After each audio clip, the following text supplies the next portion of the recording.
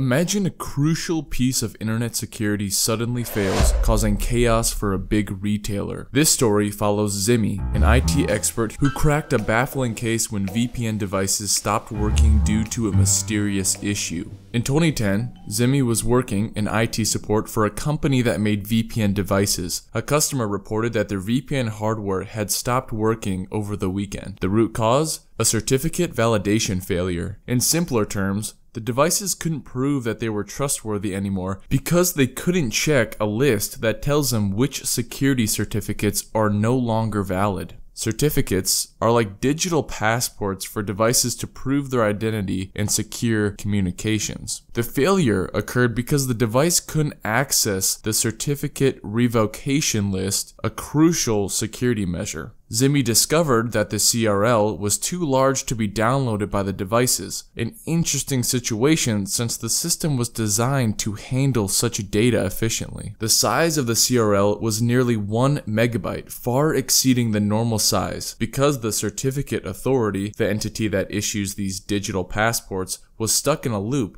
revoking and reissuing certificates every second. This rapid increase in activity ballooned the CRL size, causing the system to choke. Zimmy uncovered that the issue was tied to a notorious computing challenge known as the 2038 problem, related to how computers understand time, potentially causing systems to behave erratically when they reach a certain point in time. This led to the system's confusion over dates, making it think that it was both before 1910 and after 2038 at the same time, rendering all certificates invalid. This bizarre situation was due to a flaw in how the system's internal clock was synchronized with the global time using network time protocol. Fixing this required a deep dive into the intricacies of computer time management and internet security. It was a massive effort for Zimmy, involving manual updates to devices across numerous locations. I'm sure there is a lesson here about unexpected consequences of small bugs, but I fear for the network time protocol issues that will arise as 2038 approaches. For all those that are going to fix these issues, this video is for you.